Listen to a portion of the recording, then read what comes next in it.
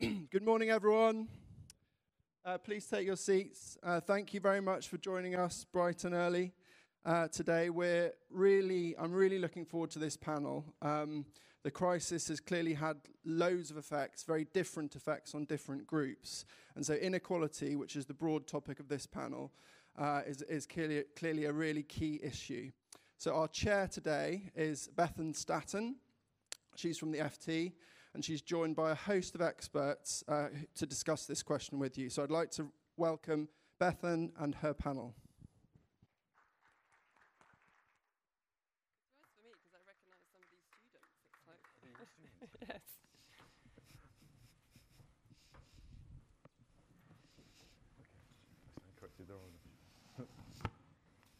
Hi everyone. Thanks very much for joining us today. So, as Richard mentioned, we're discussing the ways in which the coronavirus crisis has generated and kind of perpetuated different kinds of unfairnesses and inequalities. Obviously, many of these existed before the pandemic and were pretty stark before the pandemic. We'll be thinking about inequalities in age, income, different kinds of job quality, gender, and other issues that the panel are really well qualified to talk about today. So we're joined by Adams-Prassl, who's an economics professor at the University of Oxford and a co-founder of the COVID Inequality Project, which you might hear a bit more about too. Jane Funsale, who's the CEO of the Working Families charity, Working Families, the UK's work-life balance charity. Jagjit, Chadha, the director of the National Institute for Economic and Social Research. Sarah Smith, economics professor at the University of Bristol. And Richard Blundell, who's the Ricardo Professor of Political Economy at the Economics Department of UCL. True. So each of our panelists are going to talk for about 10 minutes about some of the different dimensions of inequality that the pandemic has kind of created and perpetuated. We'll then open the floor for a couple of questions, and they're, of course, very much welcomed. Please have a think about what you might want to ask. And I'll ask you, Abby, first to set us off. Okay, perfect. Thank you so much, Bethan, for the introduction, and to the organisers for the opportunity to speak to you all today. It's like a real joy being able to be here in person, I have to say. So just to give a little bit of context in terms of where I'll be coming from. So as Bethan said, on the eve of the crisis, me and three co-authors, Theodora Boneva, who's now at the University of Bonn, Marta Golan, who is at the University of Zurich, and Chris Rao, who's at Cambridge. We started running a series of so-called real-time surveys in order to better understand the impacts that the pandemic was having on the labour market and on different groups of workers. And then in addition to that, because of some of the patterns we were finding, I was a specialist advisor to the Women and Equalities Select Committee, specifically looking at the gendered economic impact of the pandemic.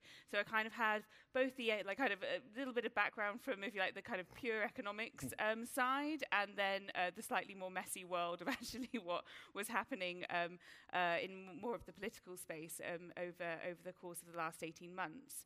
And so what I'd really like to talk about is, I guess, kind of two things. So what is it that COVID has taught us about access to decent, secure work? And how do we need to think about hybrid working and working from home in this context? And the kind of second aspect, which I only talk a little bit about because I know others in the panel are going to be kind of exploring this in more detail, is how does this interact with how we think about gender inequality and specifically about the role and the role of care and investments in the caregiving infrastructure within the economy as a whole. So when we kind of setting the scene as to where we were as an economy on the kind of, last March. So on one sense, like, things look pretty rosy. So the UK had record high employment at about 77%, and up from, this was up from about 70% on the eve of the financial crisis. But of course, this kind of masked a number of kind of broader malaises that you might have thought about when trying to assess what the kind of the quality of work was in the UK economy. So there were, this really masked big changes in the composition of work. So self-employment, especially low-wage solo self-employment, accounted for almost half of the employment growth between the financial crisis and the eve of COVID. Now, something that I've thought a lot about as well is it's not just this, even within employment, we have quite big changes that had been occurring in terms of the composition and organisation of work, which haven't been very well captured in the historic ways that we've measured the labour market. So since 2014, there has been this debate about the role of zero-hours contracts in the economy. But if you look at the official numbers of zero-hours contracts that come out of things like the Labour Force Survey, typically you see what looks like a pretty small labour market phenomenon. Typically, you're getting numbers in the region of like 3 to 4% of like total employment. But one of the things is, I think, that this kind of is that there's an issue with the way we measure this, because there's actually a plethora of these kind of flexible, perhaps insecure, you might say, working arrangements, which are not pure zero-hours contracts, which get missed out of this definition. So one thing I was doing just before the crisis was analysing the text of job vacancies in order to get a better idea of the prevalence of different forms of flexible and insecure work. And so what you see there is actually about 30% of jobs in the UK economy are advertised as flexible, and about half of those are what I'm going to call insecure flexibility. Okay, so these are jobs which open up workers to earnings risk, and typically you think that it's employers who are controlling those working schedules. And then you see about 15% being on the other side, where that flexibility is being offered in higher wage jobs alongside a salary, which actually, is kind of insuring individuals from that earnings risk. So what we did was, during the pandemic, we actually validated this measure from the job vacancies. And so in both our surveys and through a question asking about control of working hours, which also got introduced into nationally representative surveys, so one called USOC. I was trying to think about what the acronym stood for. And again, we see that actually about 30% of jobs in the UK are flexible, and it's about 15% of those are, this, if you like, this bad type of flexibility. So that's kind of, and why do we care about this? Well, over COVID, individuals in these forms of jobs were less insured by their employers in terms of the nature of the shocks. They suffered larger falls in earnings and more greater financial precarity. The other thing is that in the UK, it's not just about what employers are doing. A number of other benefits get, if you like, attached to employment relationships. So if you think about sick pay, for example, or the fact that while zero-hours contract workers were allowed to be furloughed, what you see in a number of government reports is because, you need to, because of the way that these schemes get set up, individuals on these insecure work arrangements were more likely to fall through the gaps in these forms of employment, of these government support, which get attached to employment relationships, because they're insecure, because individuals typically might be moving between employers much more and therefore kind of fall through some of the gaps in this eligibility. So let's think about hybrid work in this context. So, working from home is clearly going to be a much bigger deal going forward. So one of the things we were measuring in the COVID kind of inequality project was how easy was it for individuals, or what percentage of individuals' tasks did they think they could do from home? And what you see is, unsurprisingly, over the course of the pandemic, either people have realized that we can do more work from home, and also firms have been making more investments in making it easier for people to work from home. So we might expect, given those two things, that at least some portion of working from home is going to persist into the recovery. Now this is kind of, I think, this has multiple very complicated interactions in the economy. So is going to potentially change the spatial dimension of how we think about inequality, okay? Because the boundaries of labour markets are going to change, and so you might be able to live and work in different places, potentially opening up more opportunities. But it also changes where is money being spent in the economy, and because kind of this changing composition of consumption. Now, it also, however, the same when we're thinking post-COVID, it's not the case that we're going to have exactly the same jobs advertised as working from home versus not working from home. Okay, so working from home is not just a change in the location of work. Typically, other aspects of jobs change when they go remote. So what you can again see before the pandemic is jobs which were advertised as working from home narrower. They advertise with a narrower set of skills, which kind of makes sense, because if you've got some people remote, others people not, you need to be able to kind of fit all of this you need to fit all these different remote people together in a way which is more tightly controlled. And so one thing which I think is really interesting is, what does this mean for career progression going forwards for individuals in these remote forms of work? Because if you do have these narrower jobs, it's less likely that they're going to be offered the same opportunities and potentially wage progression as what you might have thought of if that work was not remote. So this leads me to another thing about gender, and this is the point that I will end on. So this interaction between flexibility and gender is complicated, and there are forces pushing us in two directions. So on the one hand, flexible work is good because you've got a lower fixed cost to work. It makes it easier for mothers who, because of other inequalities in caregiving, they want to be able to have more flexibility in combining paid work with domestic work. But at the same time, flexible jobs, as I just said, many flexible jobs were bad jobs, were these insecure jobs. But they also, if we think that these flexible working from home jobs in the future might be narrower, that could offer less opportunities. I was analysing data from an online labour market before the crisis. So this is a labour market in which firms and workers are matching fully online, okay? And there's no, anyway, I can talk about it more in the questions if people are interested. But what I wanted to say about that was mothers on these online labour markets were earning 20% less per hour than other workers, and that was largely because of interruptions to their work schedules caused by domestic care responsibilities. So working from home is not typically the same thing for mothers as it is for people without care responsibilities. And given that evidence as well that we've been collecting on the COVID Inequality Project over this summer, what we see is that mothers are 29% more likely to say that they're wanting to switch jobs at the moment in order to facilitate more working from home. So this is something that we do need to think about.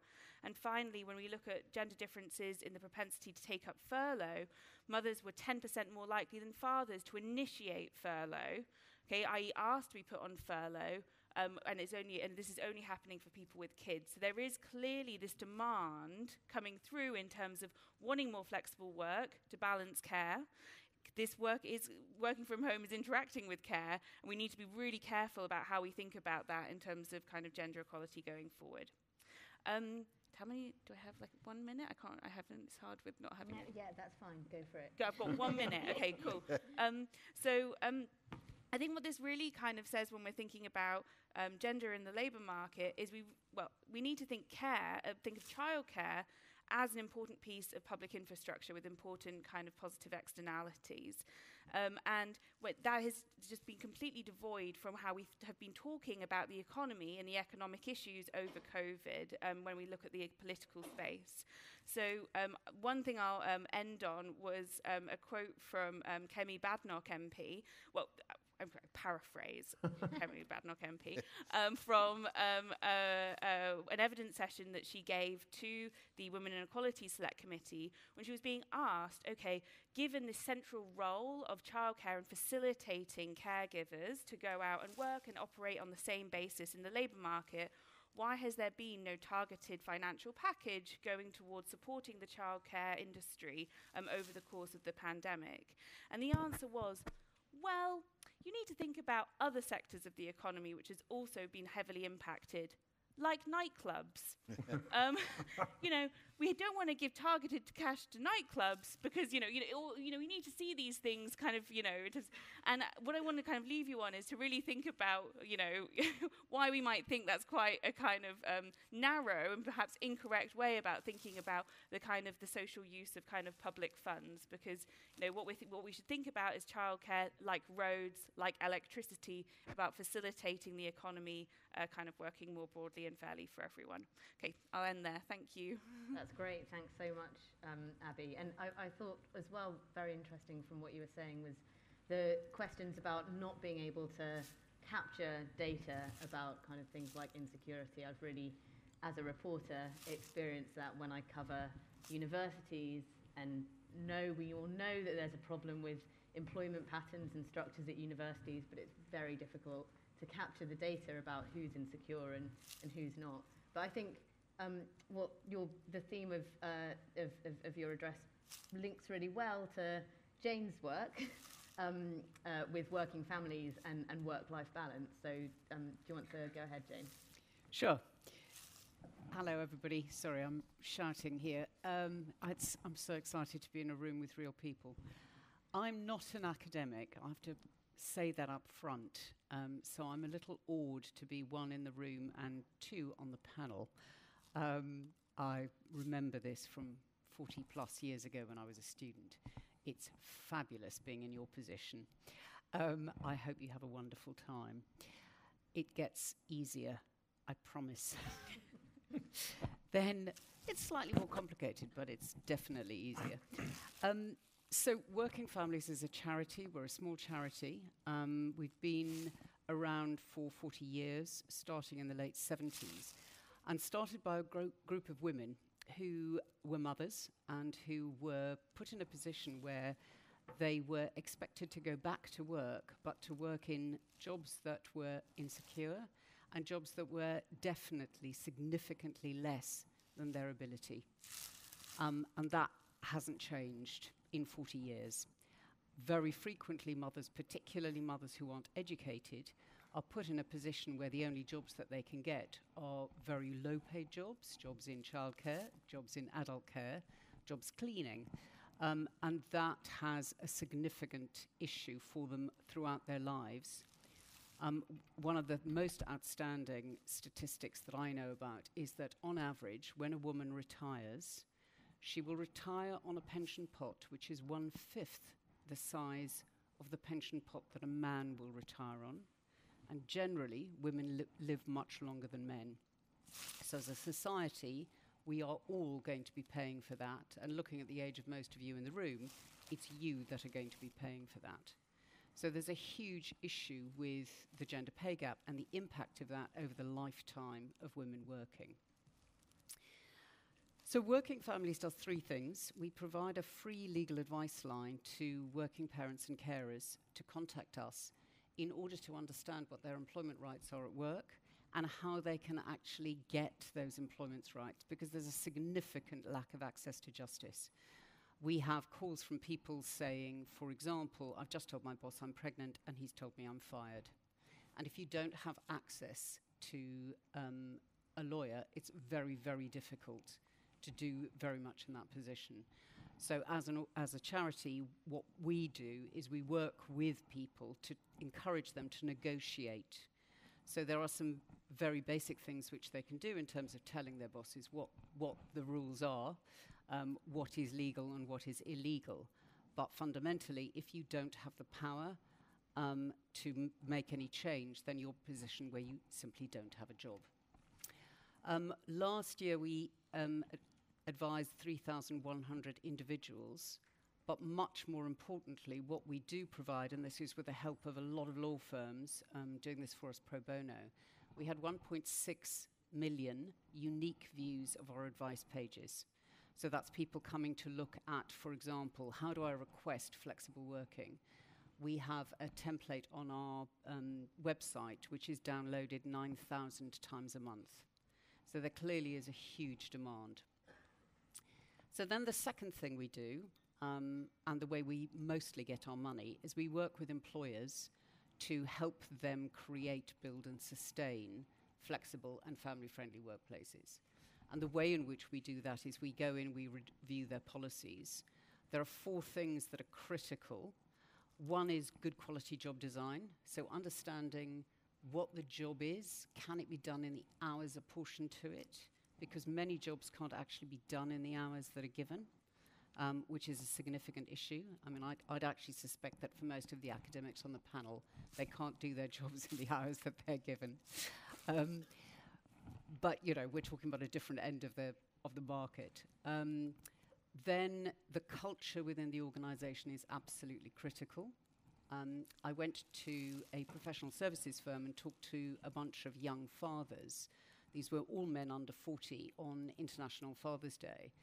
And they were given 26 weeks leave for their children when their children were born. They were all encouraged by their line managers to take this because they were paid at around 80% of salary. And many of their partners were not in roles where they were being paid 80% of salary. So what was happening was that these men were taking these 26 weeks, which is fantastic. Then they were coming back to work. And having developed a relationship with their children, they actually wanted to continue to work flexibly.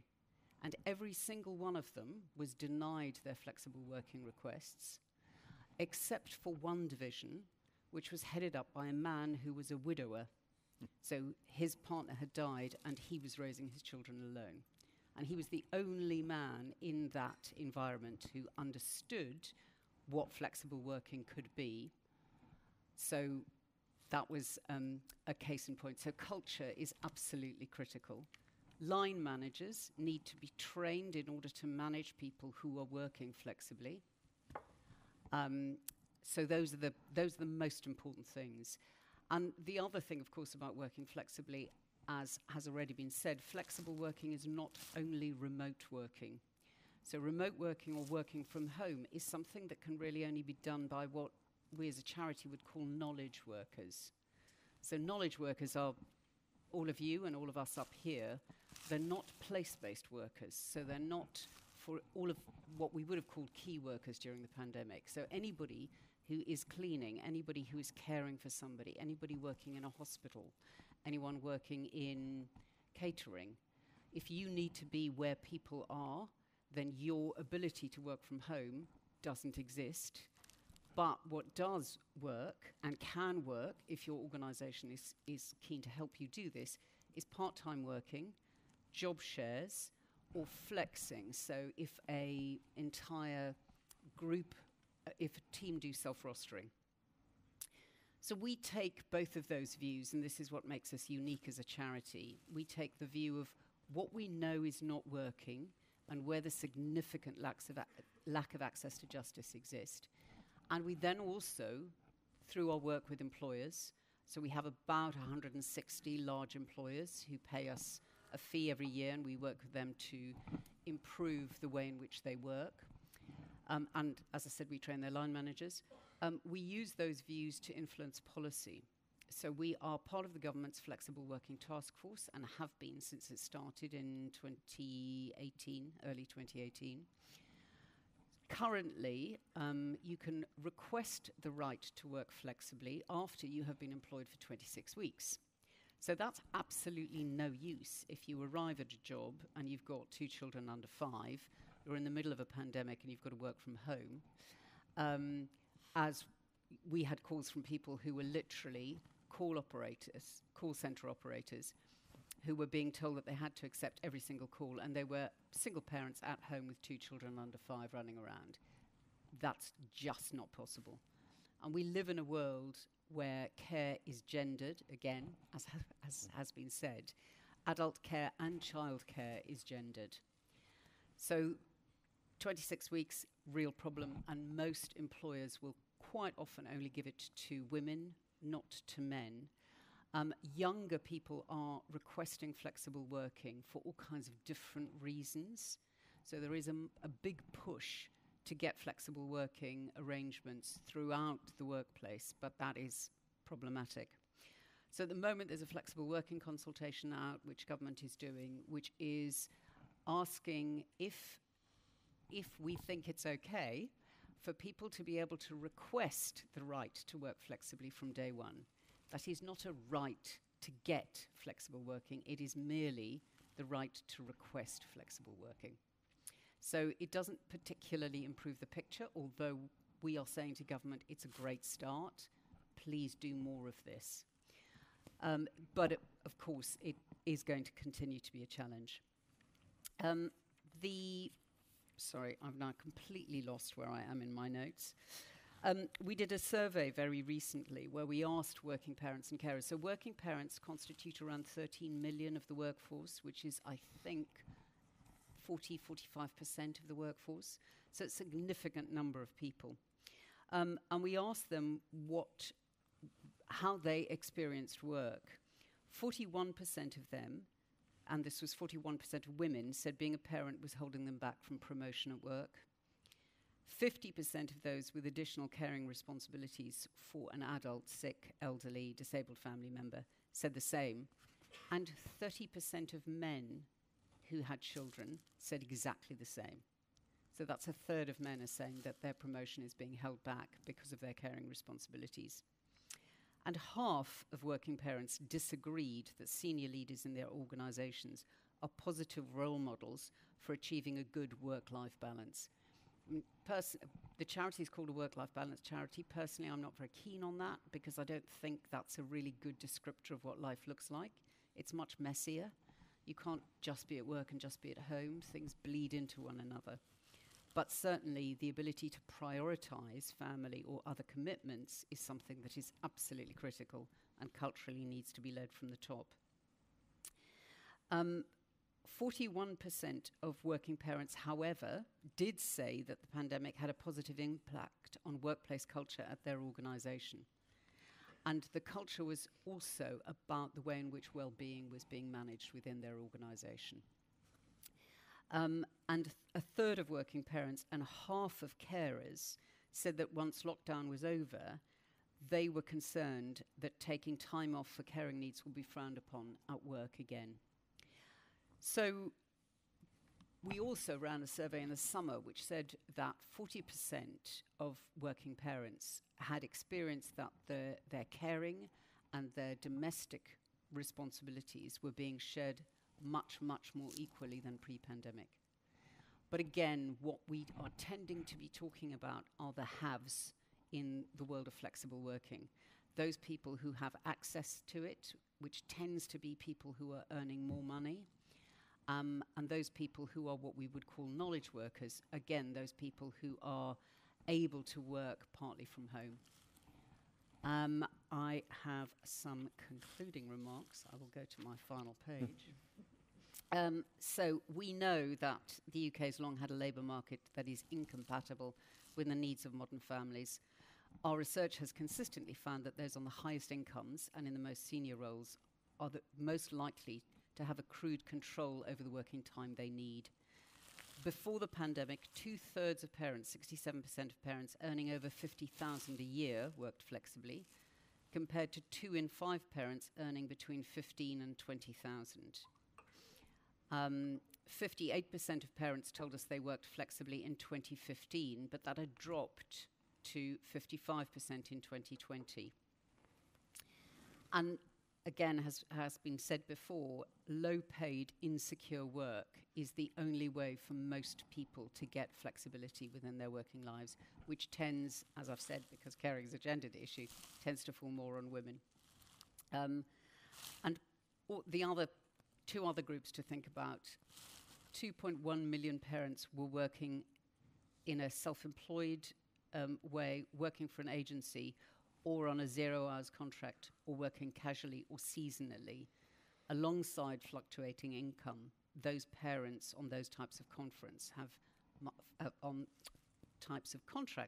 far fewer workplace rights. There's an employment bill coming in, we hope, 2022. I'm not hugely hopeful that it will address many of these inequalities, but it would be great to see if it could. For me, the best change is going to be within the world of work, working with as many employers as we can. Thank you. That's great, thanks so much. And I think it's really striking that often perhaps companies that are employing people on 0 hours contracts and kind of gig economy frameworks often use the language of flexible working. And it's very important to kind of call that out and delve into what's actually going on. Jagjit, do you want to go ahead? Thank you very much, Bethan. Absolute delight to be back in Bristol. It really is one of my favourite cities. I walk around and feel energised, not only by coming here this morning, but seeing so many young people happy to be out and about again. It's a wonderful place to be. Thank you for inviting me. Lovely to be here this morning. I think I'm the only macroeconomist on this panel, so I'm a little bit sheepish to be in such company, but let me think about what my job this morning is, and I think that's to sort of think about what we learnt about the macroeconomy, the big picture stuff, over the last year or so, when we, fortunately for most of us, lived through COVID. Let's not forget that many people didn't live through COVID, and it's been an awful period for many people in this country and around the world, and that's the first point I feel I have to make, that we are still under the cloud of COVID, and it's not clear that we're emerged from that cloud yet, looking at some of the numbers that are around the place. That's the limit of my epidemiological advice this morning, but we have to stay very careful. It's a truism in macroeconomics that a crisis reveals the risks that have been building up previously or in normal times. I think Abby and Jane have pointed to that already.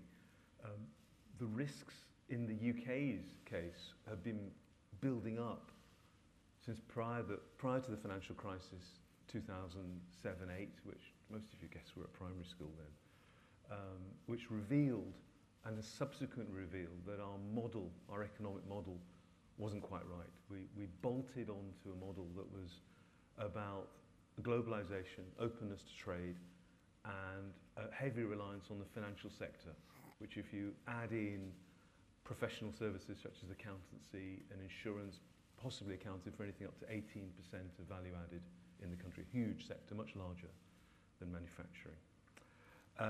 And what that led to is a number of jobs attached to that, very much based around the southeast and London, and elsewhere in the country, a preponderance of the kind of low-paid jobs that Abby and Jane have been going around. And that seems to me the point of departure for the analysis of the period of COVID and subsequently.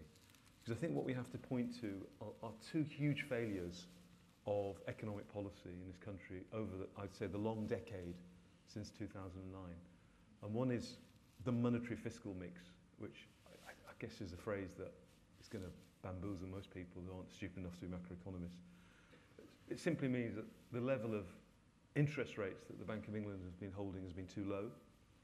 And fiscal policy, that is the amount of expenditure on goods and services or public investment in the economy on a sustained basis, has also been too low. And that, I'll go into the implications of that shortly, but that is a sort of view that the National Institute has taken, and I think that's been very much revealed by the depth of the crisis that was triggered by the lockdowns, in terms of the fact the UK had one of the largest falls in output. That's the quantity of goods and services that we produce every year, compared to any other advanced economy, and is now living through the slowest recovery as well.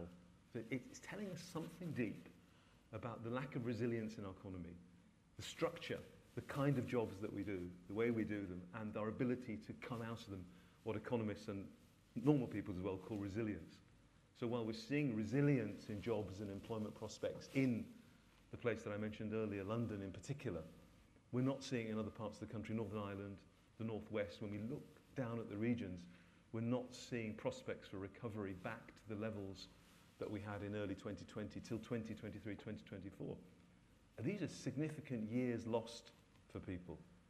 I'm at an age where 4 or 5 years is quite a large fraction of my life ahead.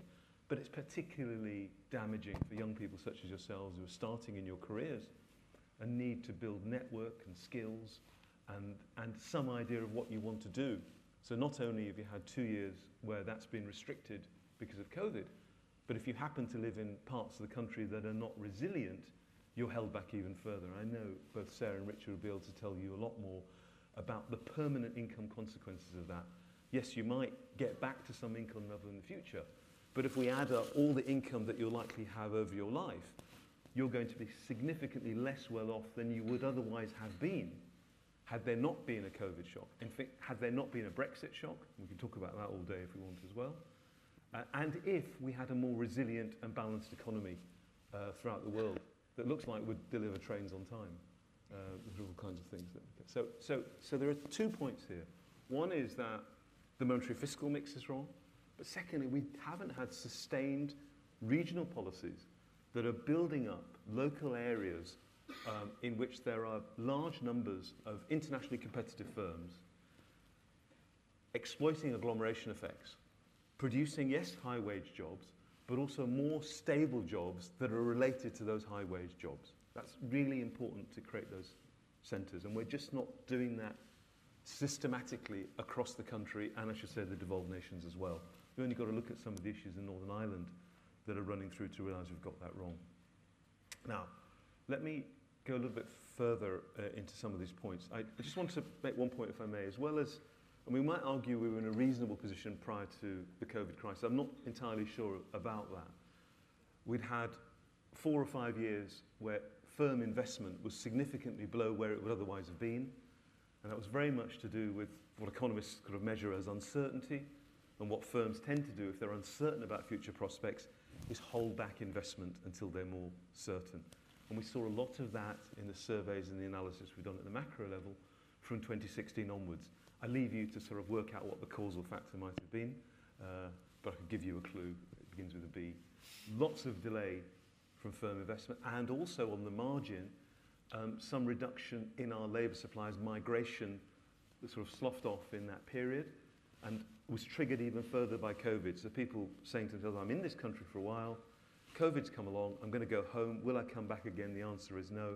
And we're seeing labour supply shortages as a result of that. So part of the supply shortages we're seeing in the economy are also a result of the lack of capacity that was built up on the firm investment side in the last 5 years, as well as some loss in migration, a pool of migration labour as well, which exacerbates the supply side problems and makes the current inflation problem more problematic than it would otherwise be. So I just want to, even though I agree we were in reasonable shape compared to where we are now, we were not in a rosy situation in early 2020 by any means. If I may sort of go on with sort of 2 stylized facts, or 3, or maybe that's 4. As all economists, I can't count very well. I think there are 3 that leads to a 4th. Anyway, I'll stop there. If I take the long decade, 2009 onwards, so we go back to this point about wages. We look at an index of real wages, total real wages in the UK, produced by the ONS, Office of National Statistics. What we find is, in 2009, it was at £491 was the real wage weekly index. At the beginning of 2020, it was 503. Complete flat line, 12 years, 11 years in real wages in this country. Of course, in a deep level, as you'll know from your lecture, that's related to labour productivity and how productive all that kind of stuff. But that itself is some function of the economic structure, the firms, the way they invest in people, the way they develop skills, people's issues of tenure, the quality of management. It's related to a bunch of stuff, right? Labour doesn't just get a wage as a result of how hard it works. It depends upon the structure in which it works. So that's really, so real wages haven't moved. At the same time, as interest rates have been so low, we've seen a very large increase in asset prices. The average house price, if such a notion exists, it's very hard to get an average in many ways in economics, but the average house price. 2009 was £150,000. At the start of the COVID period, it was £250,000. Huge increase. If you want to imagine yourself, if you want to move from one part of the country to the other, and if the house price is also an indicator of rents, it becomes very hard to move, reducing labour mobility as well. So it can make you stuck in a particular area. Equity prices, the FT 100, similarly, it's gone up from something like 5,500 to 7,500. These are 50 to 60% increases in financial and housing wealth in the last 12 years, which is something that seems to me has driven wealth inequality. And if we add that up at the whole household level, household wealth, not net wealth, so this is the asset side of the balance sheet, there's a liability side, liability is about 2 trillion, the asset side is over 11 trillion pounds. Which if you divide by the population, gets to about £175,000 per person. Now, I could be wrong, But there aren't many people in this room that maybe have £175,000 of assets on their balance sheet. So that tells you it's probably pretty badly skewed out there as well. A lot of people in this room and very few of those level of assets in there. So the net worth of the household sector is very large indeed at the moment. And I think that is a cause for concern as we move on. Is that what kind of further inequalities will that bring about? There are questions, of course, that during one of the great levelers in life is death, in a sense. There will be transfers to the next generation through that. But it's in a very lumpy way. One of the interesting things is that just as we increased home ownership from the 1980s, now it's up to about, again, there are people on this panel who know the numbers better than me, to about 65% of people own their own homes. Exactly that time, longevity increased. So you've got older and older people holding houses that are more and more expensive, arguably leading to the denial of opportunities for younger people to get started, either in terms of being mobile or getting their own homes, or if some of that was used to fund public investment, that might give them more opportunities as well. Interesting thing to look at as well is public investments. This goes back to my point about fiscal policy.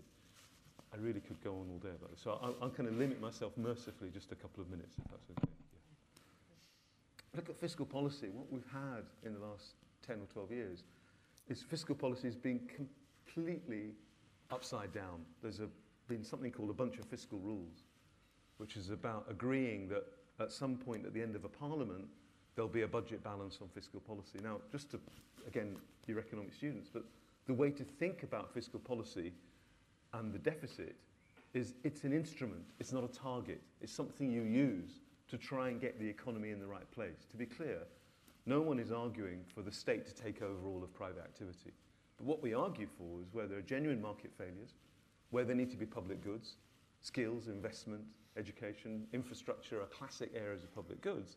That is the responsibility of the state. And it shouldn't be crimped by an artificial target for deficits, particularly if the target is over a parliament. The economic cycle, so the requirements of society, do not coincide with those of a parliament. The parliament artificially is now 5 years, might run out in 2025. We just don't know what shock may come along next year or the year afterwards. We can't tell fiscal policy that it can and can't do something just because a shock has come along, but it's outside of the scope of a parliamentary term. So there has to be more responsibility for that. I think the fiscal rules have allowed policymakers to absolve themselves from the responsibility of building up public investment and public sector net worth in a way that would leave all of us, and particularly you guys, in more opportunities as you move ahead. And I think that's been a first-order failure of policy in the last 12 years. This attempt to renege on the responsibility to build a better society, and by filling in particular market failures. I mean, again, a stylized fact there is that over this long decade, public investment has been around 2% or less of GDP.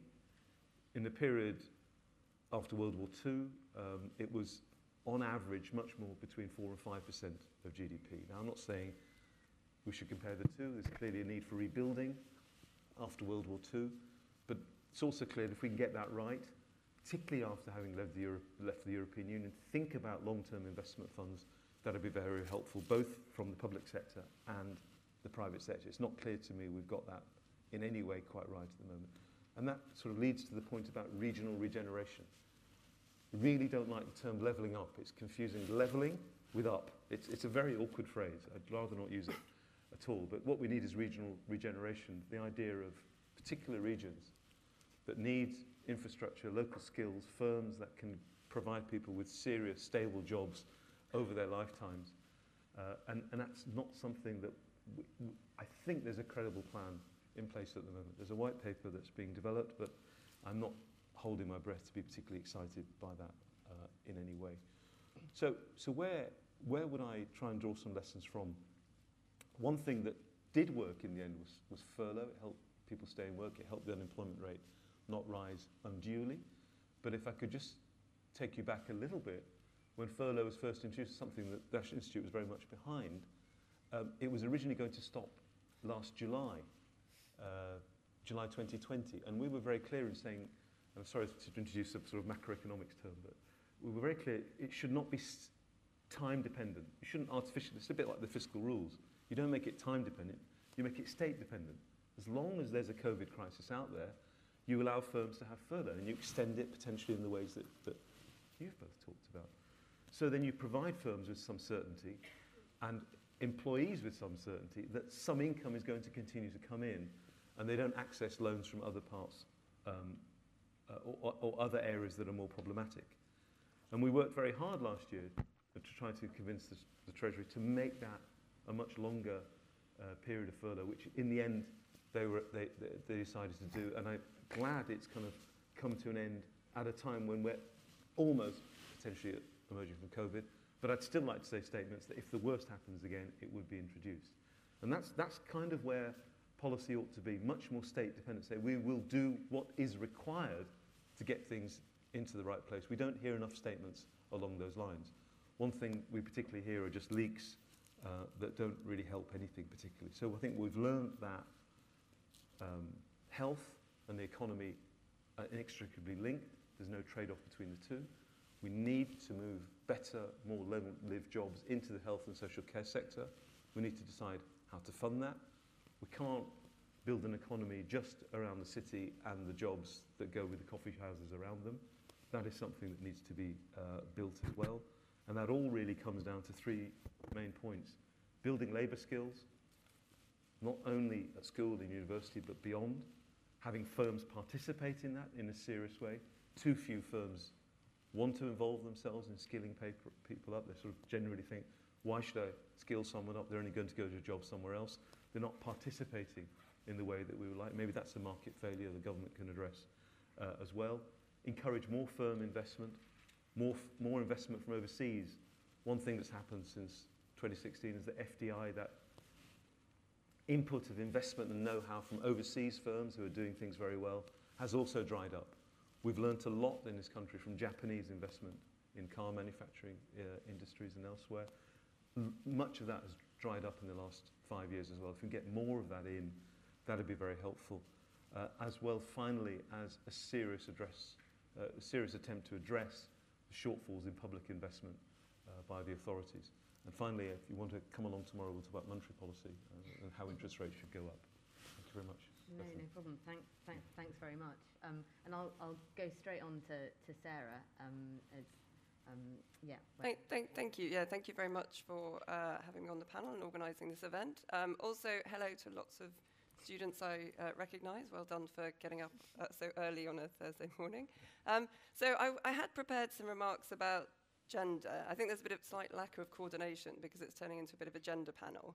And I think a lot of the discussion about gender is sort of particularly relevant to sort of women in the sort of 30 sort of plus age range. I mean, sort of typically what we know about the gender pay gap is there is one when you enter the labour market. So there's a gender pay gap even sort of for graduates at kind of age 21, 22, but actually it only really starts to open up in a very sort of significant way once you have kids. So a lot of you might be sort of finding this sort of conversation about gender pay gaps and childcare and gender inequality sort of something that maybe doesn't feel so immediately relevant to your life. So I'll come back and talk slightly about the way in which I think it matters to sort of even to sort of, you know, the people your age.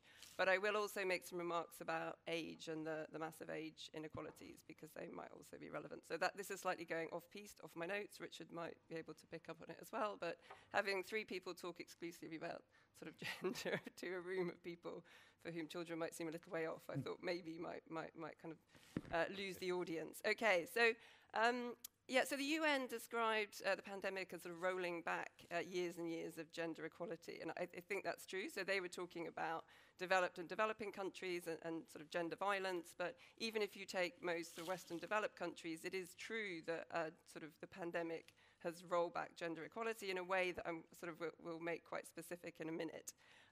So the recession that came out of the pandemic was very different to recessions of the past. So recessions are typically worse for men because they hit sort of, at least in the UK, they've hit traditional jobs. The pandemic recession was worse for women, first of all, because of the sectors that were hit.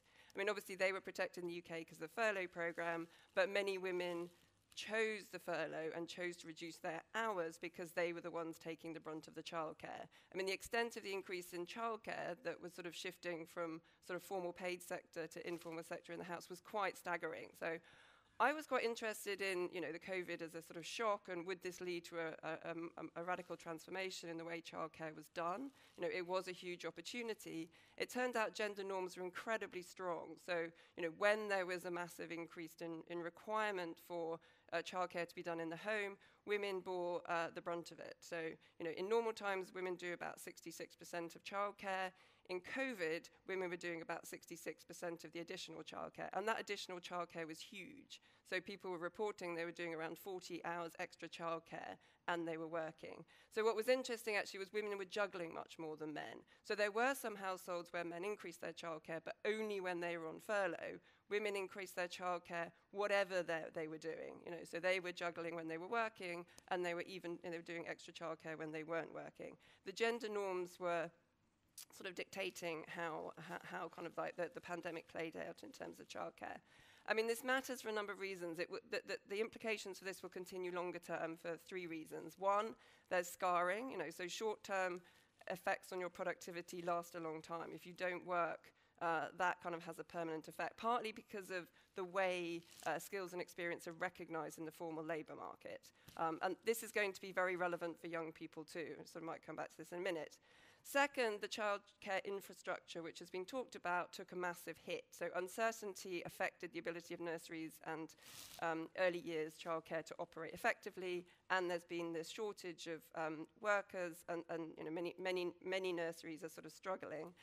So the Daily Mail had a great story about very wealthy Londoners fighting for nannies and paying 70,000. I mean, that's a very sort of high-profile example of a major problem which is hitting the childcare sector. And this lack of investment in core infrastructure and thinking about childcare as core infrastructure is a real problem. The third reason, and this is perhaps, I think, really relevant to you, is what's surprised me is there's growing evidence from a number of countries of a conservative shift in gender norms. So, you know, the last 30 years have been, you know, progress in kind of like, so people's attitudes towards gender roles. So there's a number of surveys which have been going on for several years, which ask people, you know, do you think women should stay at home and look after the children? You know, do you think it's the responsibility of men to go out to work? There's huge variation across countries if you look at Western Europe and US. But the trajectory has been sort of towards more progressive attitudes over the last few decades. In Germany, France, and the US, that the evidence isn't there yet for the UK as far as I know, there's been a step back in terms of people reporting more traditional norms around the roles of men and women. Many more men are now likely to say it's the role of women to stay at home, it's the role of men to go out to work. This may be temporary, but you know, this is where the UN is exactly right, that the COVID pandemic has set back gender equality for years. You can literally see these gender norms which really drive behavior having sort of gone to levels they were sort of 5, 6, 7, 10 years ago. So I think that is very important going forward unless we see kind of continued progress. I've heard quite a lot about working from home and working flexibly. I think that's a huge opportunity. And for you, I think hopefully what will come out of this is a shift to more flexible work and working from home, which works for everyone. You know, often it's not the problem is not childcare and the economics of household labor. The problem is the economics of work and the all-consuming nature of the work, and the fact that it's, you know, very difficult to manage, you know, a sort of work-life balance or children when work demands so much. I was absolutely horrified by the Goldman Sachs survey, you know, showing that Goldman Sachs was demanding, you know, 110 hours to the detriment of mental health, any other outside activities, and physical health. And, you know, hopefully the pandemic and, you know, an increased premium on and demand for working flexibly and working in a more balanced way will help to address this. So I wanted to sort of, coming back to sort of younger people, you know, this is perhaps an opportunity to demand a different sort of work and a different sort of work-life balance, and perhaps, you know, the pandemic can leave a legacy of something that kind of is more amenable to having sort of children and not kind of having the sort of the types of very unequal burdens of childcare that fell on men and women sort of further down the line. There was a sort of, when I was looking at kind of the unequal gender effects of the pandemic, one of the ways you can capture this is not only looking at economic outcomes, but at looking at mental health. So women's mental health suffered much more than men's mental health during the pandemic. You might expect that to be the sort of the juggling sort of 30, 40-year-old. Actually, it was young people and young women's mental health that suffered most during the pandemic. So of all the people who suffered, if you take mental health as an indicator of suffering, were young women. And young women's mental health suffered much more than men's mental health. Possibly they were more happy to sort of talk about it, but I think there was something there about young women and lockdown that was particularly difficult for them. I think clearly there are many other ways in which the pandemic has massively impacted young people. Inequalities within education have become much more pronounced. The ability of different types of schools to deliver online education was massively different, and that's going to have scarring effects. The furlough program protected workers in work, but it did nothing for workers who were trying to enter the labour market, and there are many young workers or potential workers who weren't able to get jobs. They will have a similar scarring effect that was sort of talked about. These short-term sort of events can have very long-term implications. And in terms of sort of universities, I think the whole experience, the quality of the education, it was very hard to maintain in a world in which we couldn't deliver things as they were. A number of other sort of issues that Jagjit's already picked up in terms of young people. We are looking at increasingly intergenerational differences in terms of the assets people have and the opportunities that they have. A world in which you no longer expect automatically to be richer or wealthier than your parents is a very different world than the one that kind of we were going into.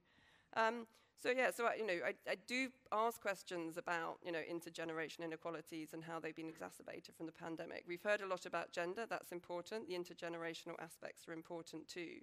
Why nightclubs and not childcare? So, I think we also, a final point is, I think these discussions about, what the pandemic means for gender inequality, what the pandemic means for intergenerational inequality are hugely important, and there is an opportunity to think very systematically about this. I think I used to think about the COVID and the pandemic as just sort of putting the economy and our world on standby, and we would just restart it as it was. That's clearly no longer possible, because of all the long-term implications. There is an opportunity to talk, really quite, I think in a forward-thinking way about how things could be different, how we could have flexible working, how we could have, infrastructure investment that included childcare as well as HS2. But perhaps I think it might take another set of politicians.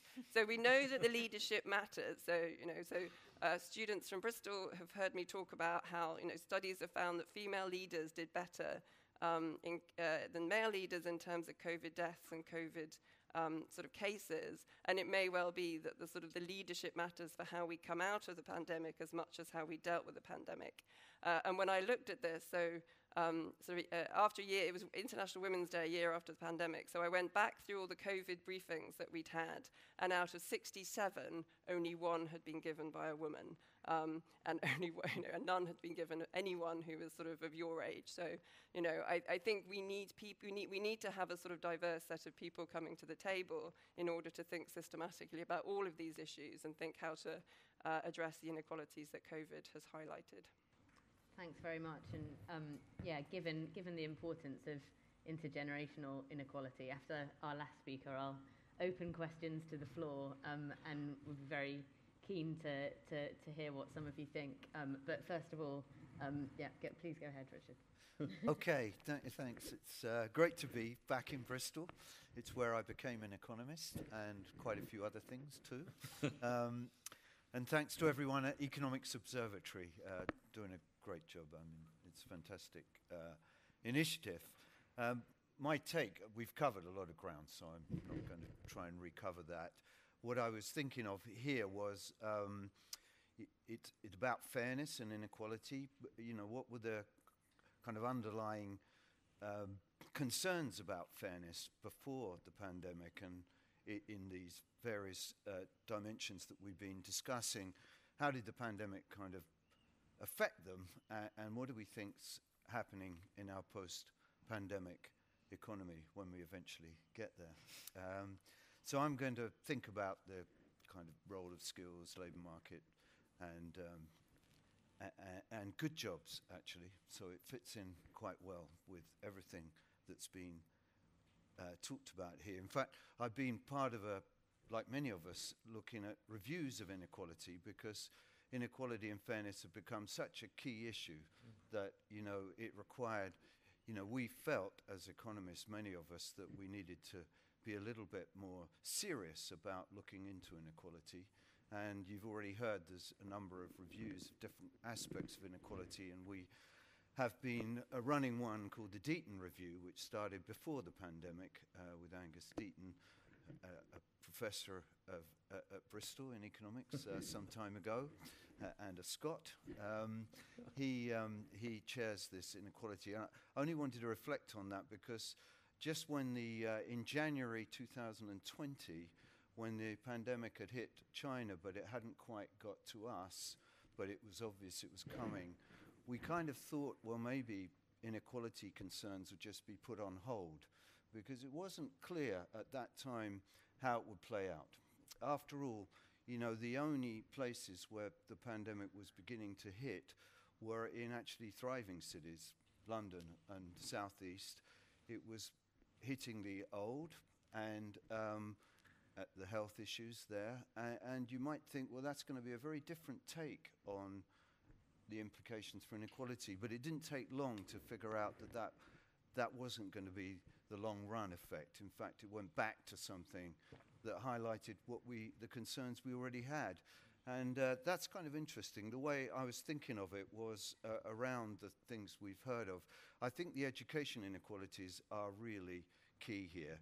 This panel isn't about education, but it's hard to, you know, separate that from everything we've heard, whether it be what parents are able to deliver at home and what students are getting both in school and in university, and indeed what young workers are getting in terms of their training, all of which have been cut back, and they've been cut back in a highly unequal way. In fact, work done in Bristol has shown the importance of the inequalities in delivery of school education.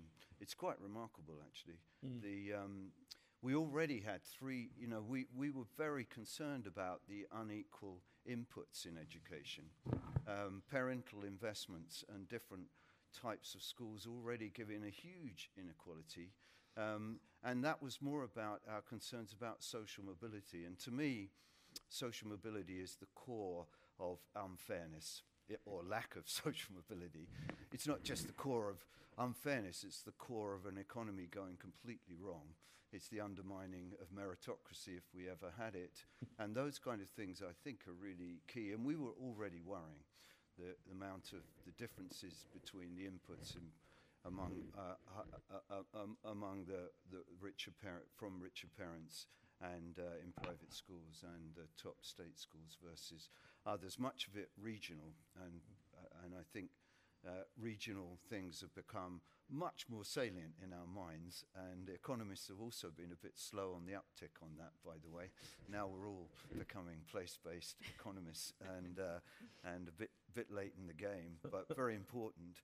And what happened is the pandemic just made this much worse. You know, the poor had less space at home. They were less, you know, poorer parents are less educated generally, and so their own inputs are going to be less. There's less space, there's less input, there was less digital access. And, you know, the remarkable effects were at the bottom of the state school distribution. There was very, very little input in the access to online input and other inputs during the first lockdown. It didn't get that much better in the second lockdown, whereas in private school children got got about 60, 70, 80% of what they were getting from school, and a good deal more at home. And I think this is pretty important. You know, there's a bounce back going on, and it's given a rather rosy picture, but I think what you have to think about is the loss that lots of people have suffered. And economists think dynamically. You know, we think that you know, inputs of investments in education take time to come through, and we've lost 2 or 3 years for some people, and others haven't. And you know, that's, I think, the first big policy is just a huge program of getting that right. Earnings inequality, you know, that's been worrying us a lot. And you know, we've heard about that, but it's not just low wages, it's just rotten jobs. And low wages, I think Abby got it kind of right, and others here, about low progression. I've got kind of extremely kind of worried about progression. That is, you're in a job and it goes nowhere. And if you look at what people don't like about jobs, it's jobs that go nowhere. They have no career progression, no opportunities. And we saw an increase in those kind of jobs. Of course, those kind of jobs are typically worked by people who didn't go to university. And there has been an increase in those going to university. So there's a bit of both going on here, but I think that's where we should be looking. And it put a lot of challenge. Someone from, I also work at the Institute for Fiscal Studies. You know, we're thinking about transfer programs and benefits. You know, the old idea of the way our system in the UK and other countries around Europe and North America were designed was you design a system that was about welfare to work. You get people into work. Once they're in work, they might need support for a while, but then they'll earn their way off it. That just didn't turn out to be the case. What we found is, I think this was remarked on, you get, especially parents, even though they're encouraged to work and we have quite high employment, they're still receiving a huge amount of in-work benefit, in-work support.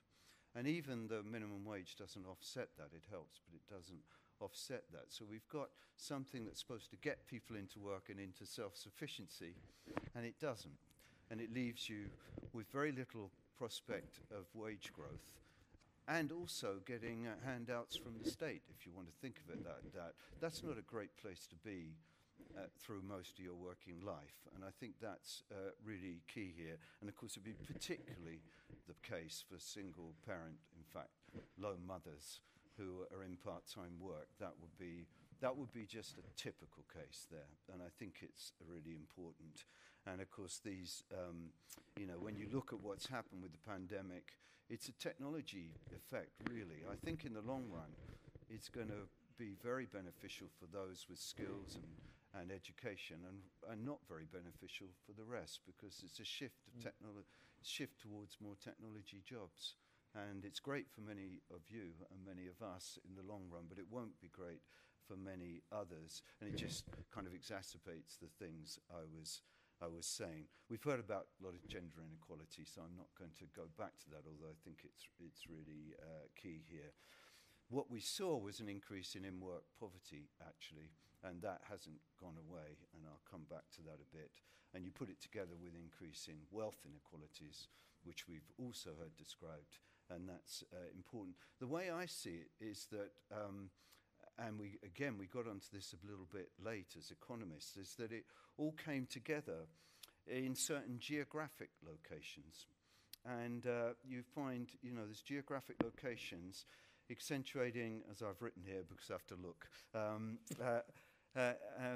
you know, regional and geographic inequalities. And that's what's led, if you look at it, to you know, disenchantment with the political system, with voting for Brexit, with the decline of the Red Wall. I could go through it many, many times.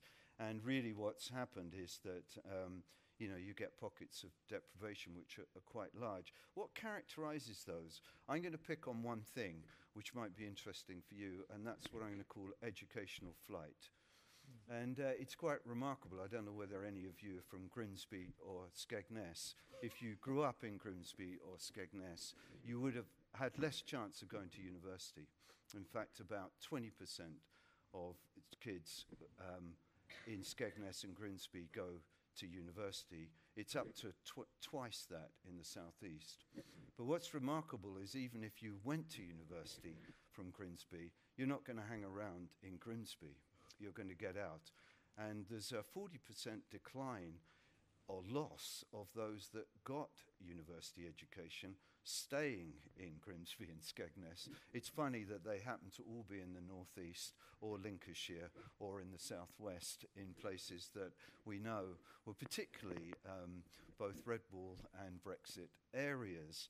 And you kind of think this is really challenging because getting, we've been doing a lot of work on what are good jobs, and good jobs are the ones I described. And you don't get good jobs in warehouses. You don't get good jobs if you're an outsourced cleaner or a driver, actually. And the key point here is that I think Jagjit mentioned it, agglomeration. And the worst situation for trying to attract good jobs to an area is having fewer educated workers. In fact, you need both. And it's very, very obvious that we've been looking, using the vast amount of data you can now look at in the UK, following workers through their careers. And what you look at, those who are lower educated, some make good, some do very well, actually. And where do they do well? They do well in firms that already have high educated workers, so they've got a good mix. And they tend to be tech firms, actually, or frontier firms, good firms.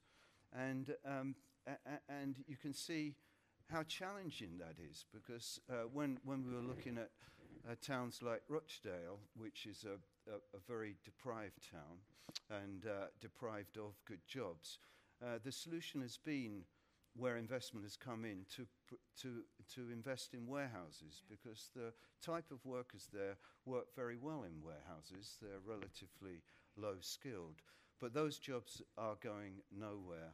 And it really, when you think about how we're going to get this to work, you have to think about education flight and policies to reverse that. And I think that's key. And the type of skills. So it's about the type of skills, I won't go into that, and the type of firms. Putting that together, I was thinking, what are the big policy challenges here? Well, one is the large-scale programs that make up for the education loss. And by the way, the biggest education loss has been in the north of England. And it's kind of shocking, but true. And among poorer households, that's not unrelated. And we need to rethink and enhance vocational training. It was always a mess. Our vocational training system in the UK is horrible. And it's really become dysfunctional during COVID, because it's a workplace, where it works, it's workplace-based, and there hasn't been a workplace to work in. And so if you look at apprenticeships, they've just disappeared. They weren't very high, but they disappeared over COVID, so a huge loss. And that's the second bit, education, training, and childcare, but I'm not going to go into that. The other thing is, what do we do about wealth inequalities? If you're looking for income, then why don't we tax wealth better? It's not really difficult to figure out how to do that better. In fact, we had a report 10 years ago, the Merley's Review, which exactly pointed to the way we, improving the way we tax capital gains, including housing capital gains, by the way, and inheritance. And if you want to get at really where the big generational inequalities are going to come from, they're going to come from capital and inheritance, as well as the education ones. But I like to end on a positive note, because I think there are opportunities. With a crisis, just like the Second World War, there's opportunities here, and I was thinking about that. One is there's a change of attitudes. It's depressing what Sarah said about changing norms, but I was hoping you might say, well, more men have been looking after children. Of course, mothers have been doing much more, but still, there's just been more childcare in the home, and maybe they figured out that it requires a little bit of reorganisation of work and effort. And I remember at IFS, actually, where Sarah was working at one time, you know, we always had our seminars in the evening. And that's a pretty shocking thing. Seminars are where you make your show. You know, you ask questions and you show how great you are as an economist. And of course, you know, people with childcare had to leave. And you know, that's often women. And I was reflecting on why are all the seminars now at lunchtime? And then I thought about it and I realized that's because a lot of the men are now looking after children, and they've also figured out it didn't work very well. And I think somebody mentioned how it takes men to be put in that situation to get things changed, and maybe that's a rather horrible way to get things changed, but it's possible. And we might see a bit of that.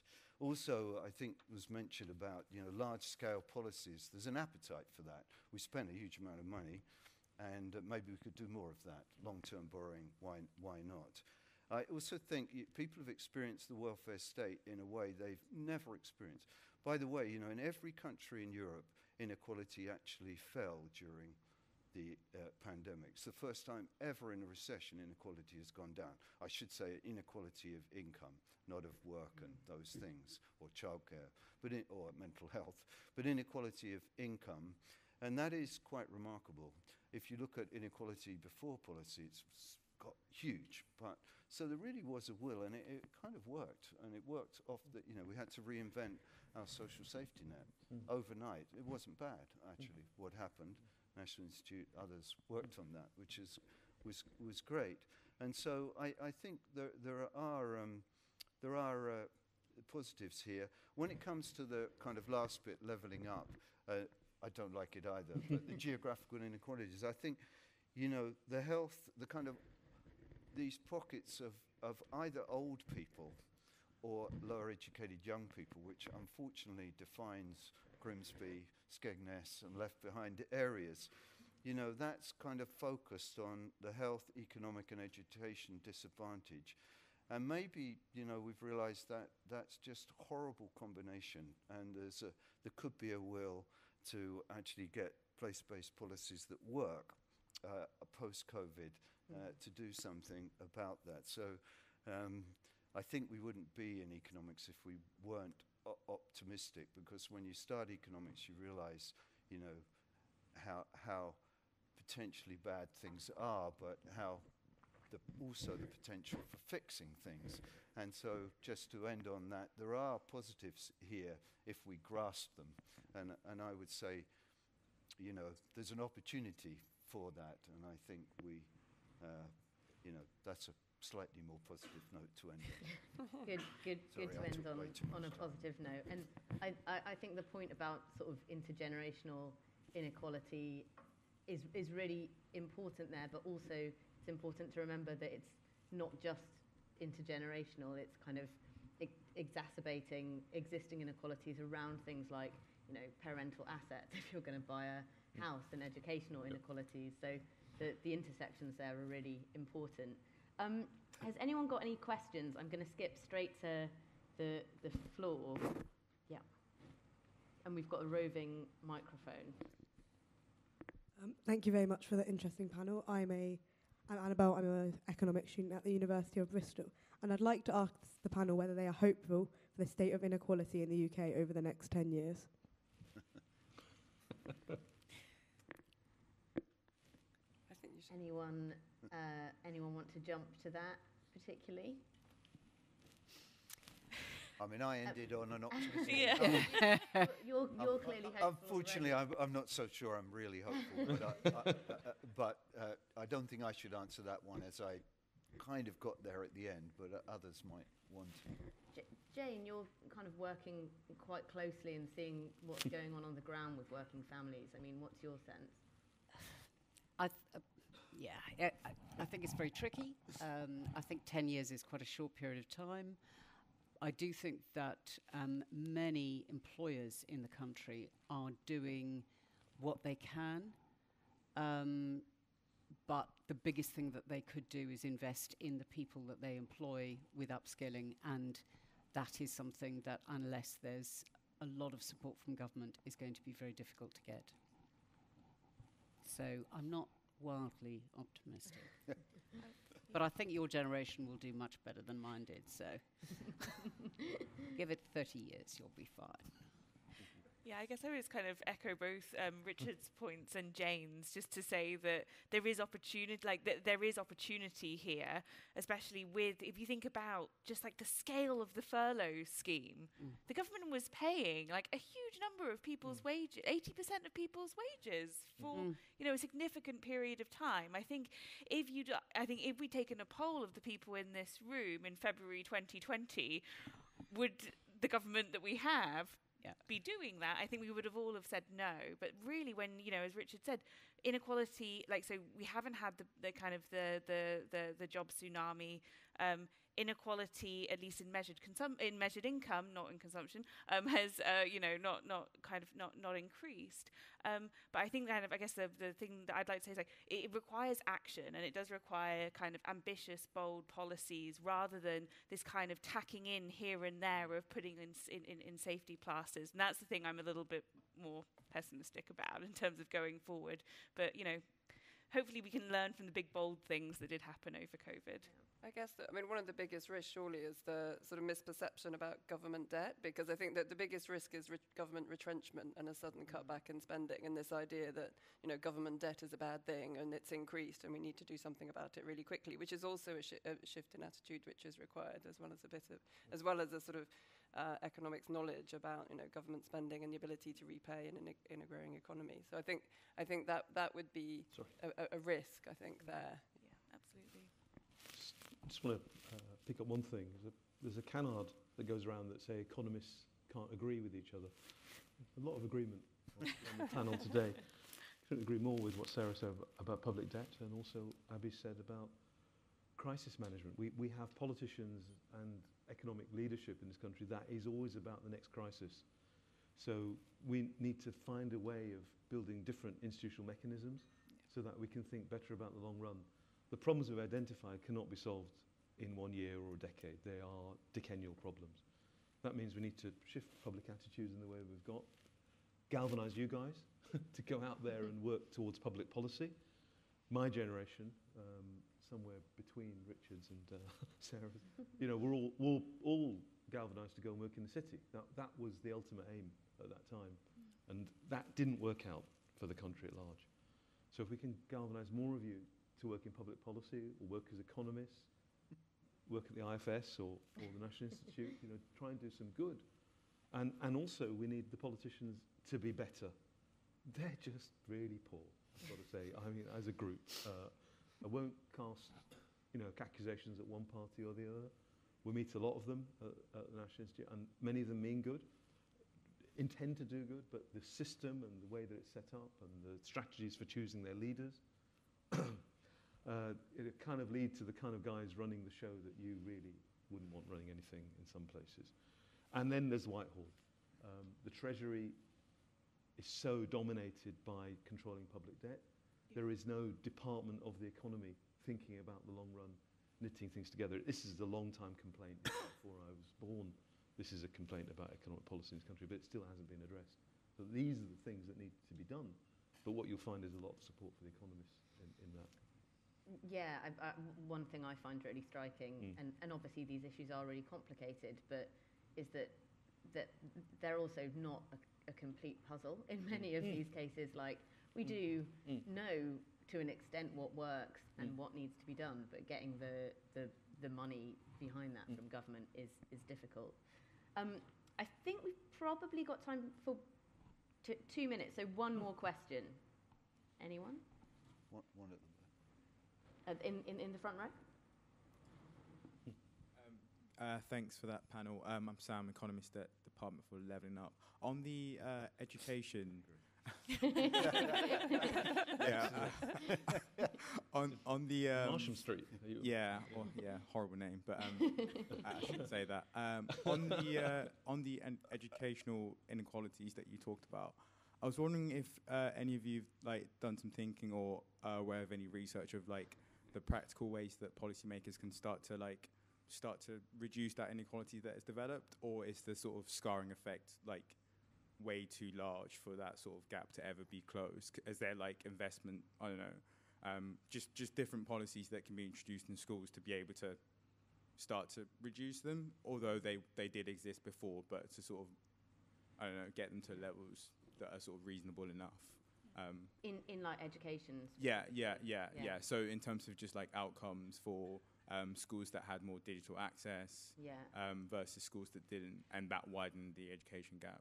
Yeah, Richard, I think you've done some work I can on this. start on that. It's a great question, and these are really difficult because it's about the home as well, and so digital access. I think that's a great opportunity, by the way, because it allows, you know, when you're based in Grimsby, if we improve our digital access and the quality of education in the online world, that can help people in school and in their early careers, by the way. I think that's really key, and that's something that's happening. So again, you could be optimistic there. But I think the kind of schooling loss is really terrible. By the way, the other thing about left behind areas, if you look at teachers, you look at where the teachers, all teachers have some kind of degree, but are they teaching areas in their expertise? If you're in left behind areas, the type I described, where they're less educated anyway, it's much more likely your teachers are not experts in the field of study. Quite interesting. I didn't realize this till recently. So I think the quality and mismatch and allocation of teachers, which is a really hard thing to get right, is another part of it. But then just programs of tutoring and work. You know, what the rich and the private schools have known a long time, that those intensive tutoring can work. But that's terribly expensive. But I think it's essential. I think this gap is huge. It's 18 months of a severe disadvantage in school, and that's going to show up for a long time. So it's a great question. This requires really big ambition across a range of policies, actually. Teachers, provision of tutoring and extra education, and the whole digital access and what can be accessed online. I think it's something as well that is, you know, we do kind of know what needs to be done, and those interventions are expensive. The government has, to be fair, gone part way and taken on some of the lessons around tutoring and so on, but it is only part of the way. We're out of time, unfortunately. Any final remarks from our panelists about kind of throwing things forward? Any key policies that you'd really call on the government to go full ahead with or not? Crumbs. I guess actually it's actually more just something for like kind of coffee break. So one thing we haven't spoken at all about here is the green transition and how that might kind of interact with both the existing kind of place-based policies, but also provide opportunities for organisation around big public investment and potentially skills retraining, which could, you know, actually so I think that it would be really interesting as well just to say that this is, of course, another dimension of inequality which we haven't spoken about today, but should be kind of integrated into how we're thinking about solutions going forward. I mean, Richard mentioned it already, but I think the idea of a wealth tax seems to be a complete no-brainer. And I'm always staggered that inheritance tax is so unpopular, given who actually pays it. And I mean, again, it sort of goes back to the importance of norms and perceptions and driving behaviour, because I think the economics of these taxes is completely clear. Great. Well, we've started the day with some clear direction. Good to see. Thanks very much, everyone. And thanks to our panel.